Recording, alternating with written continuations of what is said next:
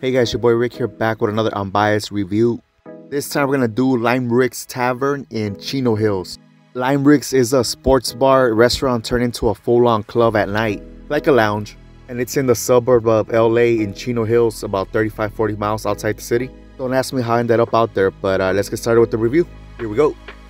For club fairness, they got a full point. They don't hold a line. It's free admission all night. Every time I've been there twice. And yeah, no line holding, none of that. I've seen it switch from restaurant to club around 10 or something like that. Some people inside just kind of stay over. Full point for club fairness. So like I said, it's a restaurant in the beginning. People are there chilling, eating, and you know, people still use the tables after the fact. They still have pool tables there, as you could see. It's like a bar tavern, like I said in the beginning, or even at night, they still use them. So for club security, we get a full point as well. You know, friendly guys. They pat you down, you know, they do their job, keep us safe. Full point for security. The club bar also gets a full point. Speedy service, they do their job pretty fast. Drinks are fairly priced, suburb prices, can't complain too much. They have friendly bartenders, decent mixed drinks. Full point for club bar.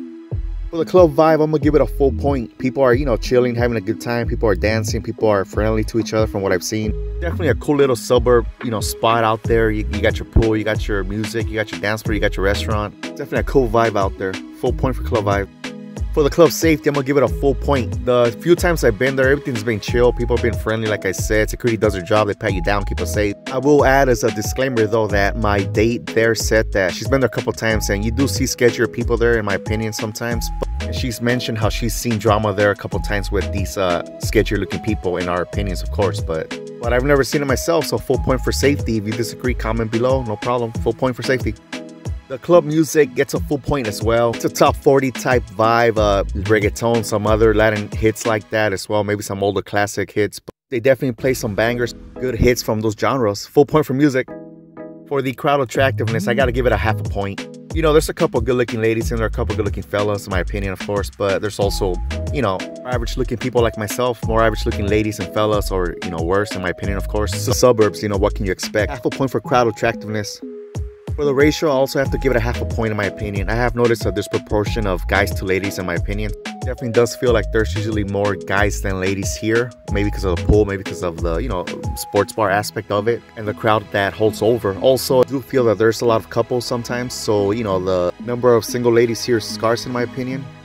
I will say that it's probably about 80% Latino people in there, you know, some African American, probably 20% or 10% of the other number. I've seen some Asian people here, I've seen some Caucasian people in here, but for the most part, it's those two ethnicities. I've seen age groups of all kinds here, probably early 20s to even early 40s. Like I said, it's the suburbs, everybody's here, and you know, with the lack of other bars in the area. So a half a point for the ratio, in my opinion. For the networking, I have to give it a 0, in my opinion. I saw a lot of guys striking out. I mean, you know, they were approaching ladies and, you know, getting rejected left and right from what I could see. It's my opinion, the ladies are there to dance with their homegirls. You know, they're having a good time with their ladies. They're not necessarily looking to be bothered by fellas. So, yeah, there you go.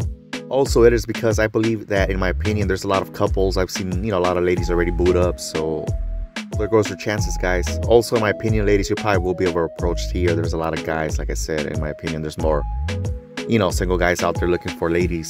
So yeah, 0 for networking, aka hookup chances, in my opinion.